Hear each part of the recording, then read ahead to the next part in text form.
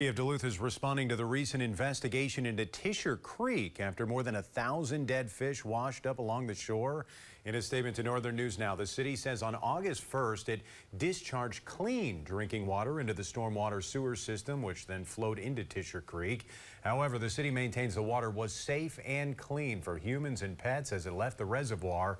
The city says it is cooperating with the Minnesota DNR and Minnesota Pollution Control Agency in its investigation.